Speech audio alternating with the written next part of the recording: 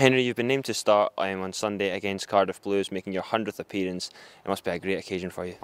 Yeah, I'm really excited. It's obviously a massive game for the club and it's great to be back. It's been a long time for me, so yeah, I'm excited to run out in front of the Scotsman crowd. First time in a while for us, so it'll be an exciting occasion.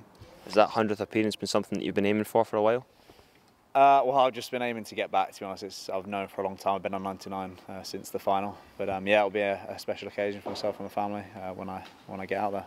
It was certainly a special memory. The last time you pulled on the Glasgow shirt, you're now coming into a crucial time in the season. You must be looking forward to the games ahead. Yeah, obviously the last time I played was the final and it was a great day for the club. But new season and new challenge, really, I suppose. We're still in with a great shout of making the playoffs, and we've been on a good run the last 2 weeks, so we need to continue that, and it's a massive game against a strong Cardiff team. And I suppose reaching your 100th cap is a good time to reflect on your time at the Warriors so far. What was your highlights of your time here? Obviously winning the title last season was certainly one of them. Yeah, I mean, firstly I suppose making the move up from university down in Loughborough to Glasgow was great, and getting the opportunity to play professional rugby, and then yeah, I mean, it was great being part of a squad that progressed so much over the last few years. You know, we made a few semi-finals and then made a final, and then obviously last year getting to the final and winning it was amazing. And with that, you know, playing well for Glasgow has brought Scotland caps to me, which has also been a great honour, and hopefully a few more of them to come.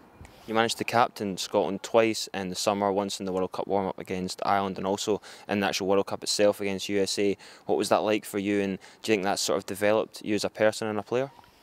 Yeah, it was obviously a huge honour and privilege to get the chance to captain Scotland. It's you know, I loved the whole World Cup experience, and that was amazing.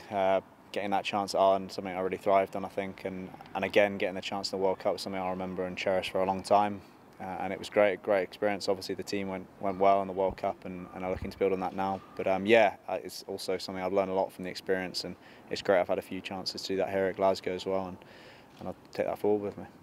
And we're here at Scotstoun with the pitch behind us. It's playable, and you must be really looking forward to getting back out on there.